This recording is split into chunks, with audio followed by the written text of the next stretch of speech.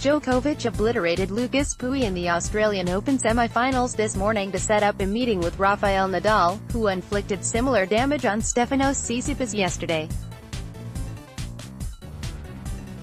The pair will go toe-to-toe in a repeat of the 2012 final on Rod Laver Arena on Sunday. However, after Djokovic completed his comfortable win against Pouille, McMillan hailed the top two players in the world.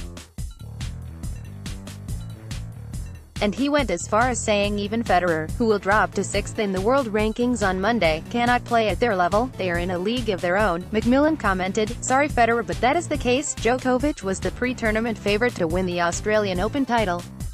But Nadal's form over the past fortnight, where he has not dropped a set, has made the showdown unpredictable.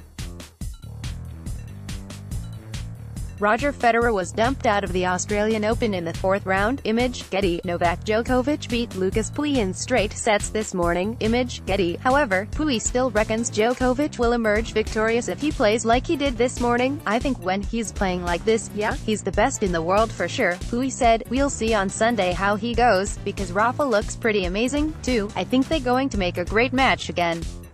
Rafael Nadal will face the world number 1 in Sunday's final. Image, Getty. "But I think when he doesn't make any mistake, he's moving so well, he's coming back from defense to offense. Yeah, I think he's playing perfectly good. I'm not sure, but I think there is a lot of chance that he's the best player in the world when he's playing like this." Watch the Australian Open live and exclusively on Eurosport and Eurosport Player.